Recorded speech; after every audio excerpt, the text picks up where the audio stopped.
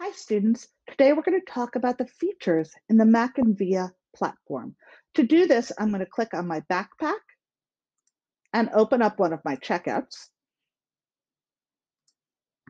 The book I chose to open is called The Ambrose Deception by Emily Ecton. Now, to open it, I simply click over here and it will open and I can scroll through the pages. It sort of mimics the flipping of the pages the same way you would see in a paper book. But this is an ebook and it has more features than a paper book. So I'm going to highlight some of those features for you today. The first one I'd like to highlight is this text audio feature. Not every book has it, and unfortunately I cannot record the sound, but when I press the play button, you will see that the words will be highlighted as they are being read, and you can change the voice based on your preferences. Now, they are computerized voices, but you do have some options. And as you can see, there are some different options of different readers. To stop the reading, you press the circle with the line through it.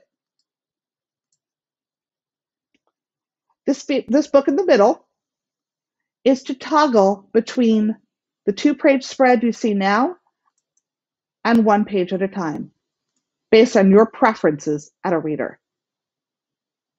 The capital A and the lowercase a will give you some text features.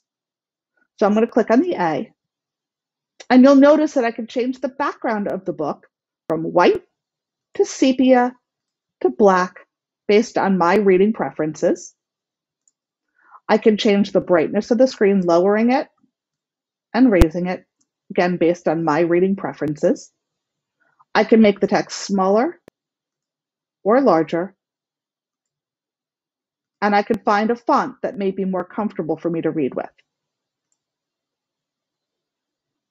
Some other features I'd like to show you about in MackinVia are the dictionary feature. In case you don't know the meaning of a word, you can click and highlight the word, click on the dictionary.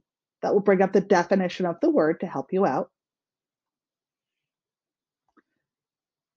You could also click and highlight some text that you think is important that you want to remember. And then you click on the Notes tab and you type something you might want to that will help you remember it. So this is important for my project. If you want to change the color of the highlighting, you can. Change that to blue. Click Save. When I close it, you'll see that the highlighting here is blue. You can do this throughout the book as you click through the book.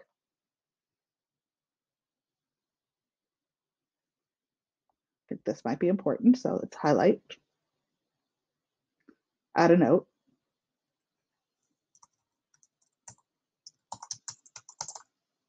Click Save. Now I can access the notes here by going to my notebook. You'll see all of your highlights and notes in one place.